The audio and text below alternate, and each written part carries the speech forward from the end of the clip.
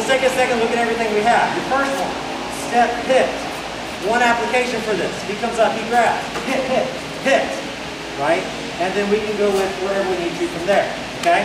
Your options for that one are large intestine 10, pericardium. We can fire off after that. Now, I was also hit, hit, going here, here, while I was at it, okay? Hit, hit, okay? Hit, boom. All right, next application we did, step in, what sensei sellers would call the dune buggy, okay? We can do this from a grab as we hit and come across, all right? Extend the arm and hit the gallbladder 20, okay? Boom. Alternatively, we can do that punch, hit. We get to here as we come around. Remember, the key to this is get the elbow up. If the elbow is down, this becomes really awkward. Once again,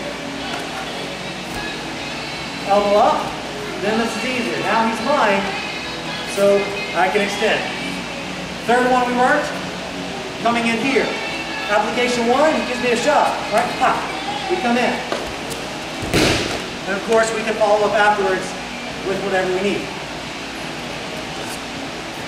Application 2, he punches, pushes, I pass off.